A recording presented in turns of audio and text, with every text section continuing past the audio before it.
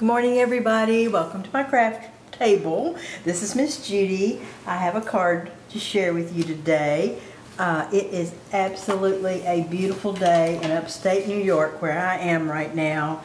The leaves are changing and we have so many maple trees up here and it's just absolutely beautiful.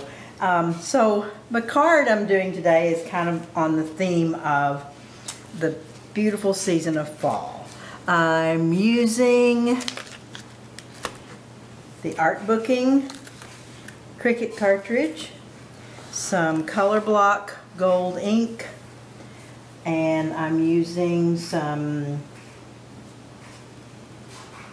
little stash ribbon that I have and some rhinestones on that, and I'm using paper from the new Huntington collection.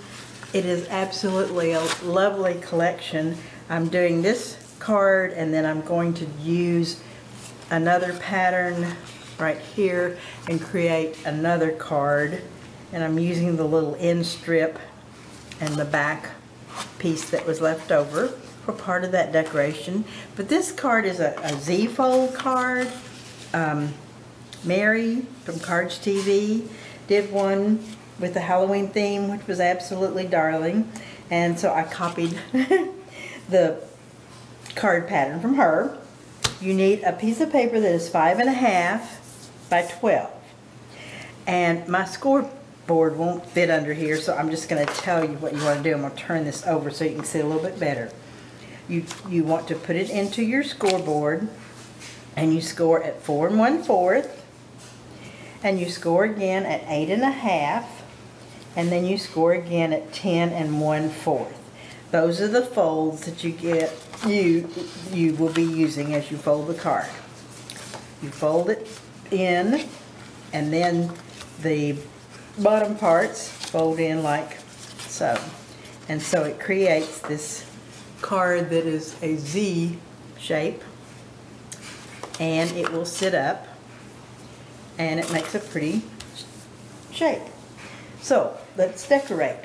What I'm doing first is, on this little bottom piece, I'm going to put a piece of ribbon that I've used a few rhinestones on that will fit on here, and I'm just going to tape it onto the back. Oh, I'll show you in just a minute. I keep forgetting to tell you all the things that I've done to my cards, but I'll get it told in just 1 minute. Let me get this on here, and I can't tell you how long I've had this ribbon trim because I can't remember, so I won't tell you. I've had it a long time. I'm finally using some. I think it's really pretty, but I just haven't used very much of it. So this is the trim on the bottom of the card. Also around the card, I used my crocodile corner crimper from We Are Memory Keepers, and I have one that has two designs. It has a scallop and it has a cloud.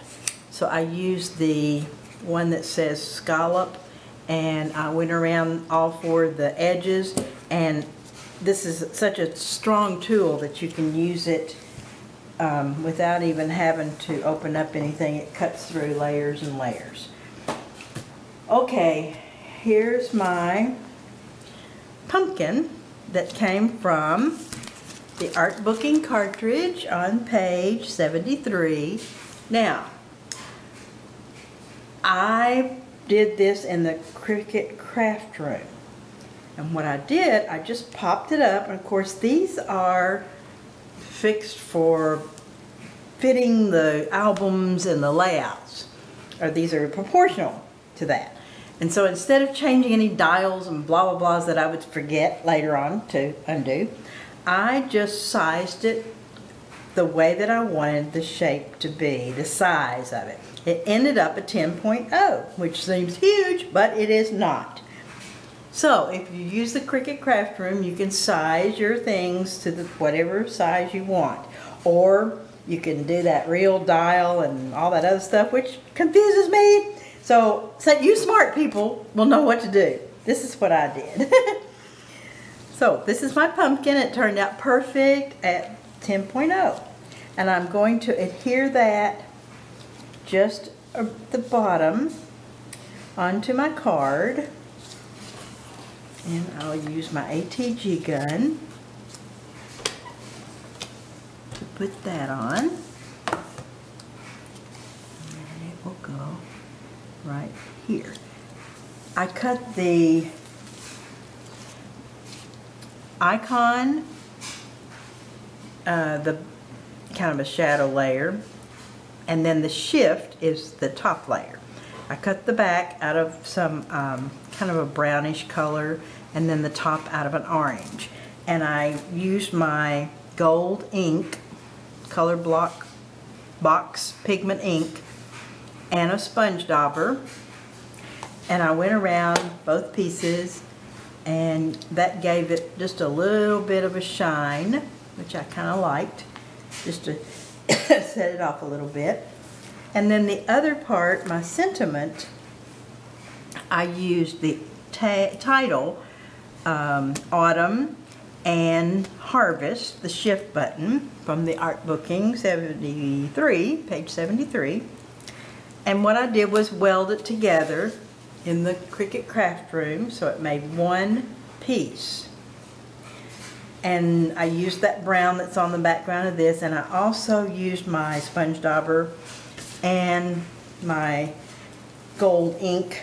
And so you can see the difference. Here's just the brown, and then here's the brown with some of the gold ink on it. You might be able to tell a little bit of that. So I'm going to take this and use some Zig two-way glue. That's what I have on my table, so I will use that. And I will adhere that to the front of the card.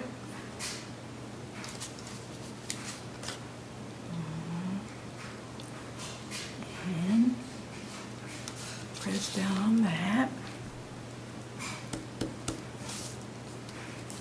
And I have my card. It sits up.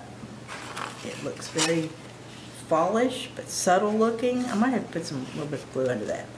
Very subtle looking, not flashy, just kind of very pretty to celebrate the autumn harvest. So thank you all so much for watching my video today. I have close to my heart 24/7 shopping. There's great buys in September for the little 3 stamp kit that you can get. If you spend $50, you can get that 3 sets for $10 extra, and it's going like hotcakes. So if you want it, you better get busy and get them, girls. So I'm going to sign off. Thank you so much for watching my video. I love talking to all of you, and I love talking to myself. Have a wonderful day. Happy fall, y'all. Bye.